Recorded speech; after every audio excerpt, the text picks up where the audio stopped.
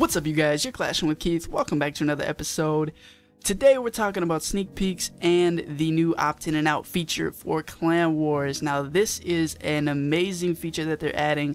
It's way overdue in my opinion, but that's just me. I am super glad that they're adding it because right now I'm upgrading my king. I know other people that are upgrading their heroes and they cannot participate in war, or if they do, it severely hurts them in war and in their rating. So I'm super glad that you can have a choice of either staying and fighting in Clan Wars or just taking the bench and sitting that one out.